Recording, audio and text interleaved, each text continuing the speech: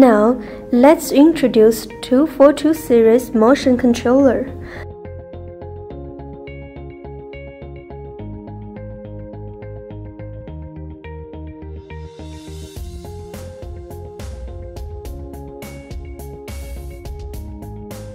This is a 242D motion controller.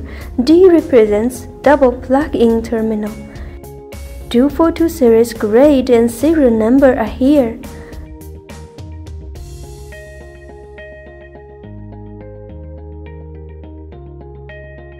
Black terminal is for motor connection.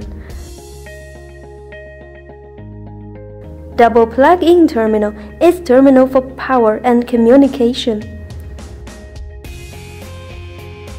This is 242 integrated motor.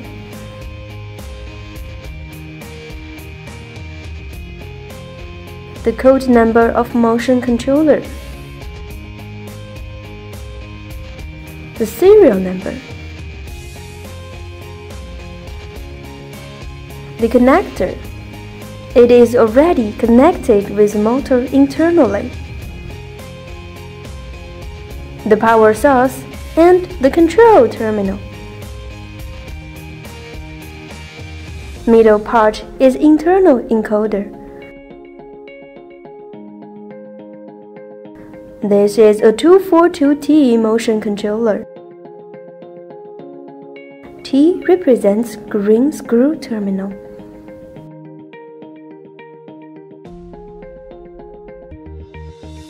To connecting 242 series, we need 242 motion controller,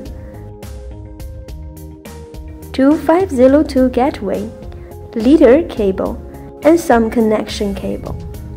Now, let's connect 242 series products step by step. First, the wiring scheme for network operation.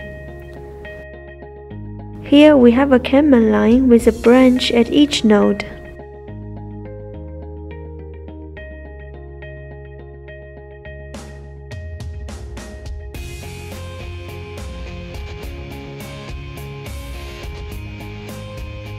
Please note, 242 is not a load star connection, which means it's not allowed to connect all CAN nodes to one branch.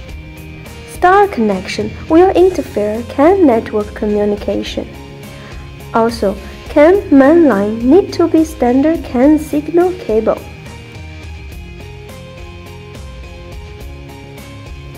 P-type plug can be plugged in directly.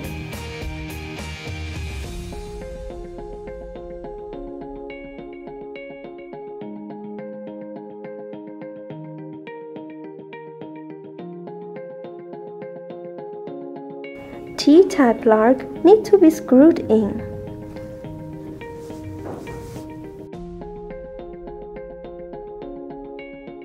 Connect the negative electrode to port 2.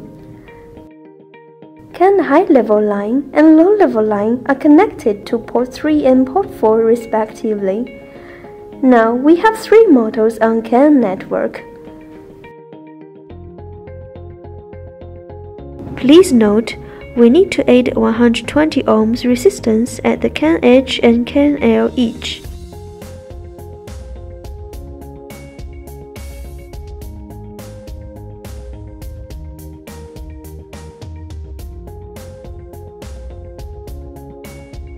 After finishing connecting, let's measure the resistance value of CAN mainline. Switch the multimeter to ohm. Connect the red-black pan of multimeter to white-blue end. We will see the resistance is close to 60 ohm, which is standard for CAN mainline. Next, connect the head of CAN mainline to gateway.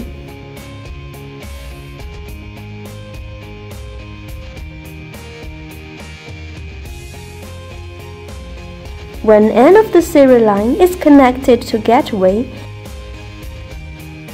and the USB end is connected to computer. Last, connect the power source. Positive electrode is with red line.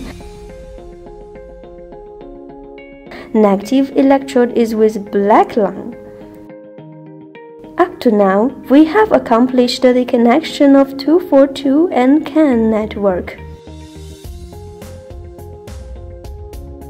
After connecting 242 series with CAN network, double-click to open step-over for step motor control. 2502 gateway will be found from here. Connect the gateway. Gateway serial baud rate is showed. CAN bit rate is also listed.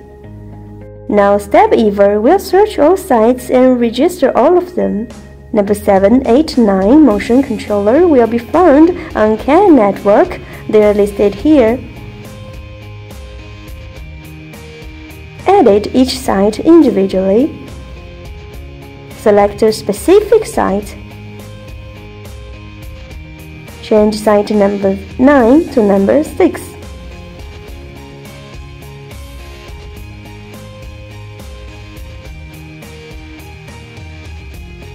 CAN bitrate can be edited here. When edit CAN bitrate, it actually changes all nodes.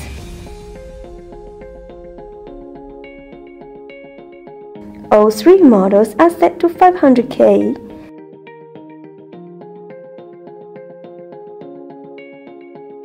Let's go through some examples of motor motion control.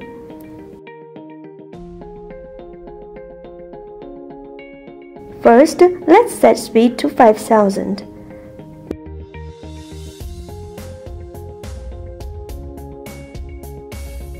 Click Enable. Motor number 6 is running. Its real-time status can also be checked from here. It can be stopped and displaced. Click button. Displacement status can be cleared and will start from 0 when restart. Amount of displacement can also be set. Let's input displacement of 10,000. Input speed here. Now the motor is moving and it will stop after 10,000 displacement. Manage motor breakdown setting. Current, standby current, and boot enable time can all be set. Motor breakdown can be set to the whole, half, 4, 8, 16 subdivision. Current setting is based on model type. 2, 4, 8 refer to maximum current of 2 amp, 4 amp, and 8 amp. Set standby current and self-loose current when the motor is not running. Set power up time from here. Other than control of individual node, all nodes are controlled simultaneously. For overall control setting, first switch all nodes to offline.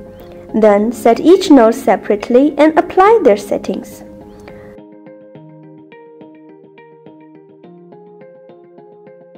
Under global state, input speed. All motors are running under the same speed at the same time. Similarly, by setting displacement, all three motors will stop after 10,000 displacement. Other than global control, step-over also supports coded instructions. Select number 6, send speed instruction.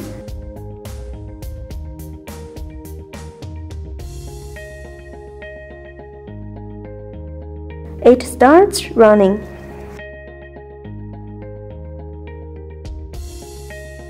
Settings for power up and other controls are in this area.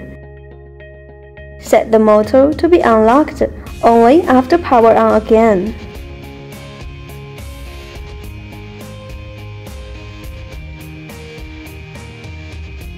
When blocking emergency stop offline happened, motors can still be